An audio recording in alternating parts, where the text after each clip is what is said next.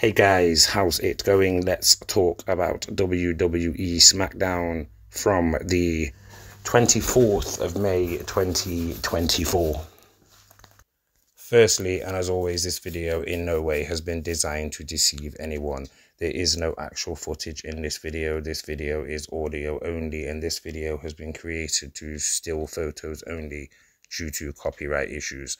If you wish to watch this episode of WWE SmackDown, then you should subscribe to the Fox network or to TNT Sports or whatever this has been streamed on around the world.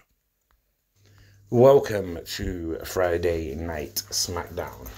The first thing that I need to update you guys on is according to Triple H, I don't know if you guys seen this during the press conference or whatever it was, he announced that the winners of the King and Queen of the Ring tournaments respectively will get a future title shot, more than likely at SummerSlam upcoming. So they're even adding more to this, potentially to get more people to subscribe or buy the pay-per-view or whatever this is.